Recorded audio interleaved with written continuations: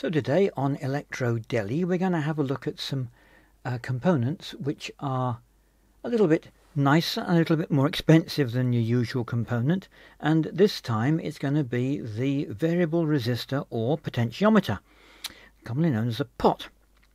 So I've got some hopefully interesting pots here which are a little bit more, well, yes, more expensive, more stylish, more more precisely made than your average pot which you might see on a piece of modern equipment. Let's start by comparing the pots that we're looking at today with a standard modern pot. Here's a standard modern pot. This thing is absolutely straightforward. It has printed circuit mounting here, so you can see there are the three terminals of the printed circuit mounting pot there, and then there's two prongs here which are simply mechanical support for the thing. It can only be used by mounting it on a printed circuit board. It's got no panel mounting nut and bolt arrangement here, and you can turn it. The knob is simply pressed on there. There are splines on the shaft. The shaft is 6mm and the knob presses on. That's about all it can do. So a pot like that, absolutely standard stuff. You'd see that on things like modular synthesizers. You'd see it on anything that requires a variable resistance in a circuit. Now that's a modern one. It's quite small. And you may notice that I've got the camera set fairly far back today because these older ones and the more delicatessen ones, they're a bit bigger. Let's have a look at a typical slightly bigger pot. This one made by a company called AB. You can see AB on there. Made in England. This is a standard pot of the 1960s, 1970s, into the 1980s. Quarter-inch shaft rather than the metric 6mm. Much the same. It turns, and that varies the resistance. But there's a metal thread here. There'd be a nut that goes over this, and you'd nut and bolt, tighten up the nut, bolt it to the panel, and then you'd run wires, and they'd have to be hand soldered on the back here to run wires back to your circuit. Standard stuff from the 1970s, quite a bit bigger than anything we have today. There's the modern one for comparison. This one, of course, mounts on the board. There's no wires to be wired. This thing, solder tags.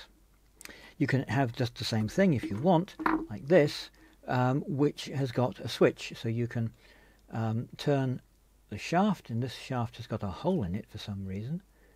See that? That hole, I suppose, was for a peg or a cotter pin or something to go through. That holds the knob accurately on the shaft. This one's got its nut present for bolting it to a panel. Once again, tags for the manual soldering on of wires, and at the back here a mains switch. This is a double pole on-off mains rated switch. And I was fiddling about with this a moment ago, and I thought I'd just turn this to one end and it'll go click. It doesn't. No, it doesn't like that. It goes like that. So that is on and off by pulling and pushing on the shaft. Slightly unusual, but still a standard consumer grade at the time switch for a TV or a radio. Nothing terribly fancy. Obviously much bigger than the modern one still. So what about the fancy stuff that we're really interested in on Electro Deli? Well, how about this one? This one is a pot with, it hasn't had its shaft trimmed. Again, it has the little thread here to mount it on a panel, but on the back, this one's missing its back cover, and this shows us how the pot's made. It's actually a Wirewound pot. So around the outside of the casing there's a piece of insulating material with resistance wire wound around it. And what you can see there, that little silver line around the edge, that's the edge of the winding. So the winding is probably a few millimeters tall, and you're seeing it edge on here. And the wiper, when I turn it, that's the wiper going around and wiping along the edge of the resistance winding and making the resistance variable. Clearly across the ends of the winding it will be a constant resistance, and the wiper connects with this middle terminal, and the point along the winding where that taps off is what's variable. So there we have a wire wound variable resistor, or pot. And this particular one, it's a black hard plastic Bakelite case. No maker's name that I can see on this particular one, but we've got some others, so let's have a look at those and see if we can see who made them. Where are we? This one looks very similar, slightly bigger I think, this one. The bigger they are, the higher the wattage they're likely to be. These things probably have a rating of a watt or two. There are actually screws holding the terminals on. Once again, there's a nut to hold it onto the front panel, and there's the shaft which you can turn. Quite stiff, quite a bit stiffer than the modern one. And on the back we've got a maker's name. It says Colvern Limited of Romford, and it actually says on the back here Wirewound. So this is one of the good ones. The rear is sealed, so there's a little plastic or Bakelite cover on the back, and this one says it's 5,000 ohms. Not 4.7k, but 5,000 ohms. There's a model number there. Colvern Limited Romford, so made in England. Looking a little bit grubby, it's obviously been stashed away for some time. But this one is a 5k pot or variable resistor with wire wound. Now the reason that these are more classy than the ordinary pot is that they are much more precisely controlled. In the actual winding of the wire is much more precisely controlled and much more precisely linear. You'll probably find in the datasheet for something like this, if you could find one, that it will give you a specification for the linearity of the pot. It might have a linearity of less than 1%. It might not have such an accurate overall voltage, overall resistance rating.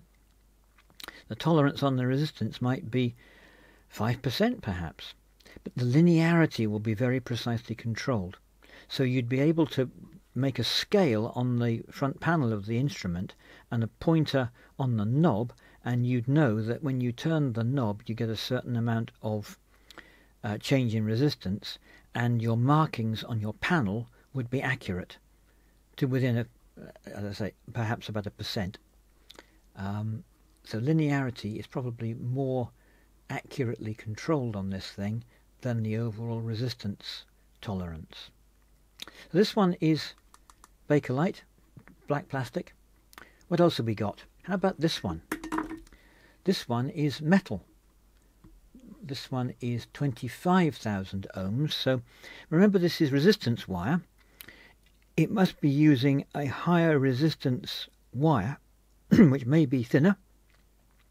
We can't see it, unfortunately, but the wire might be thinner on this to make a higher resistance, or it might be an alloy of some sort that's a higher intrinsic resistance. So look at the back of this.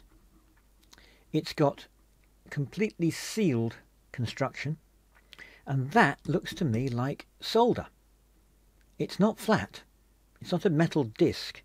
It's like it's had solder poured into the back of the casing somehow, and it's got ceramic insulators. That white material is ceramic.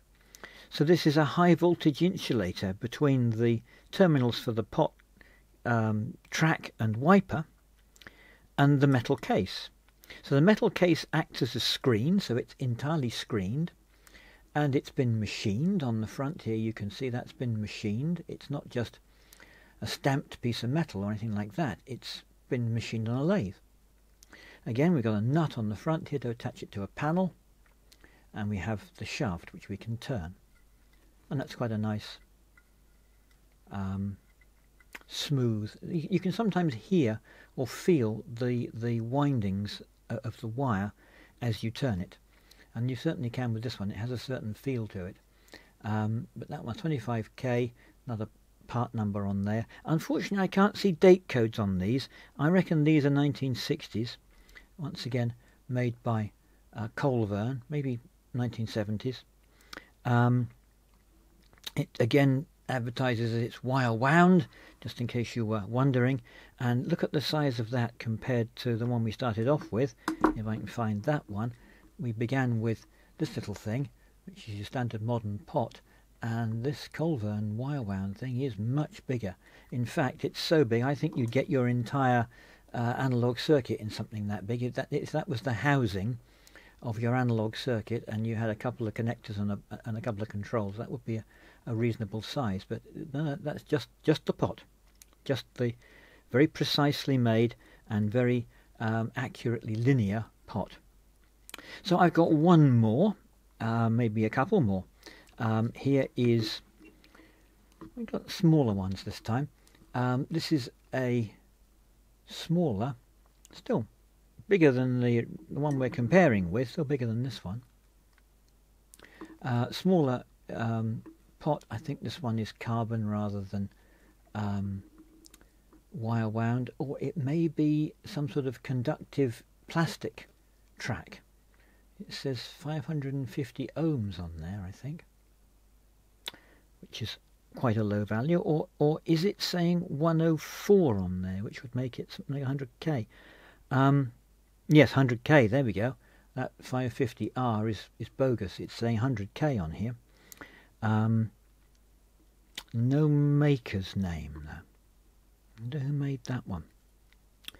Better quality bit of kit. This one is our last one, the STC. This one says clearly 500 ohms, a genuine omega rather than saying R for ohms there. Plastic case, modern, not Bakelite, but a blue plastic case. Again, you've got the 3 terminals on the back. You can just, someone's scratched on there the schematic of the thing, the resistance itself and the wiper. Maybe I did that, I don't know. This one's got a plastic shaft. Again, there's a nut for connecting to a panel, and you have to wire it up by hand on the back, but you can feel, I don't think you can hear that, but you can feel very clearly that at only 500 ohms it's fairly coarse wire in there which the wiper is rubbing against, and this is a wire wound pot, so it's of a slightly higher quality than your average pot. So there we have it. Those are some interesting variable resistors or pots of the 1960s or 70s. Wire wound, rather more expensive, rather more classy than your average pot, but the sort of thing that these days very rarely seen.